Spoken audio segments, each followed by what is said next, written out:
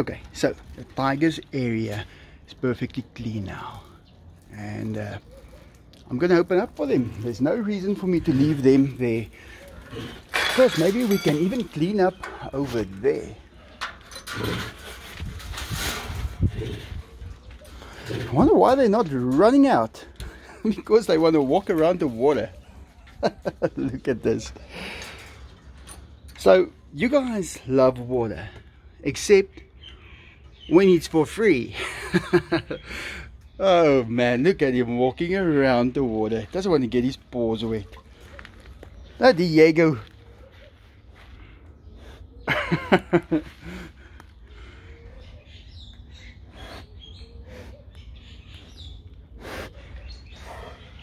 He smells something. Well, don't need to explain to Enzo that I put chlorine in his pool.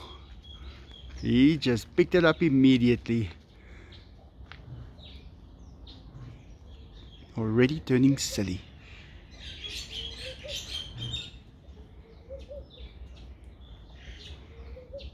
Yeah, someone asked me in the comment section, and they explained it very well, about a tiger that lives maybe 6 years in the wild as a tiger, or maybe 30 years in an enclosure like this. Which one, well, will be the best? And I think everybody will have a different answer on that. It depends on your way of thinking. What do you want to achieve? Now, the only thing I want to achieve is I want these tigers to have a happy life without damaging anyone else's. So that's my main goal here, is to just give them what I can. And I think the most important thing that I can give them is my time and the effort, and making sure that they have what they need when they need it. But if they had to live out in the wild, they will probably not have known anything else apart from when they see something, it's food. And I think that is what I have given them. I've given them an opportunity to get to know other things. I mean, even those birds right there, just look at them. They're just like little tigers, only they can fly. And yeah, they are something else. But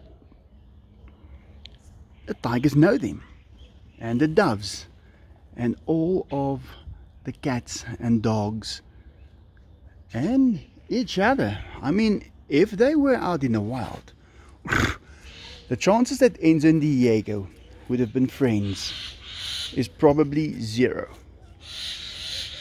Oh sissy, leave them alone. But yeah, it's a conversation that I guess you can change as you go along, because we try and picture a tiger's life according to what we want, and maybe that is not what a tiger is for. But then again, this is not the wild, and these tigers are here, and simply what I'm doing is giving them something, and they can appreciate it. I can see it every single day, how they appreciate it. They love it. And I have to say, I love giving them what I can, because, oh sissy, just look at this. And it's not only the tigers, it's the monkeys, it's the cats, it's the dogs, it's all of these animals. I like to give them what I can, and to see them enjoy it. I don't want them to kill anything. That is it. That's all I ask. And well, they don't. And the thing is, I do keep them away from the possibility of being, well, what they are known for.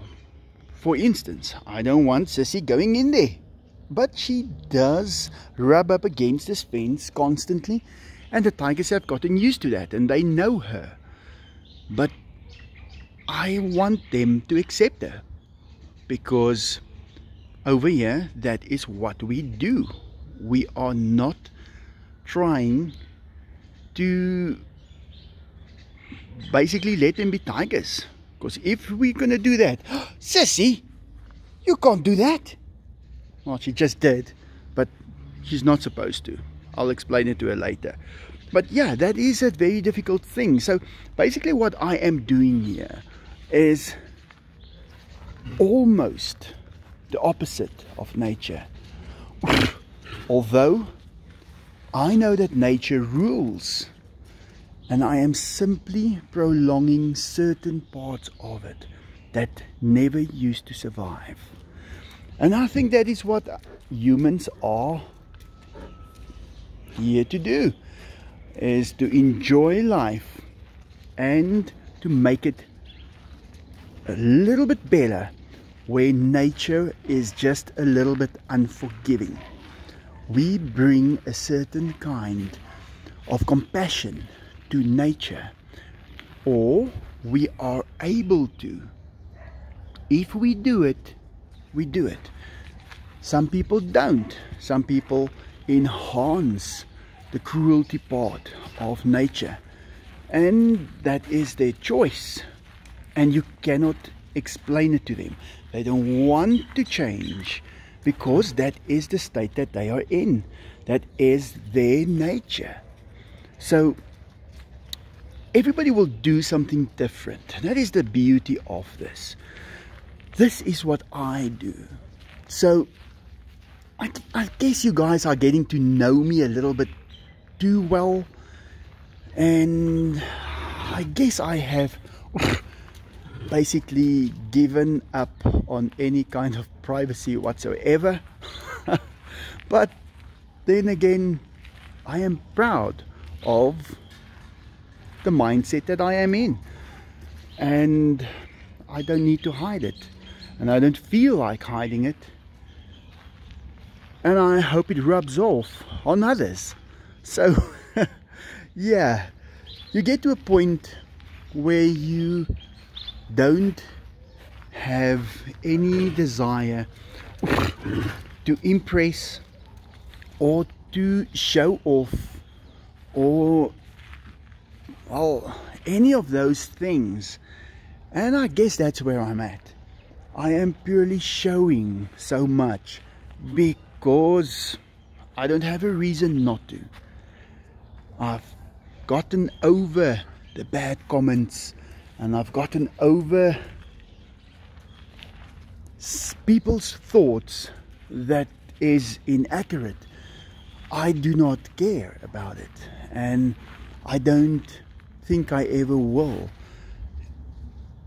I care about what I know is right or wrong, and I enhance that, and the rest just fades away. It falls off me like water on a duck's back. Diego. Now, I will have to be convinced if this is not the right way. And I don't think that is going to be possible, because I can see what I can see, and I'm very honest with myself. I think if there's one person that you should be honest with, it is with yourself. Then you can be honest with the others. It doesn't matter, because sometimes they will not be on the same page as you, but you are on the same page as yourself. You can just do what you think is right, and if you were wrong, well, at least you will not have to explain it to yourself. Yeah, this conversation is one of those conversations that can never end. It will just keep on going, because as we learn new things, if you are honest with yourself, you will be able to change what you think. And I think that is the position where I am at.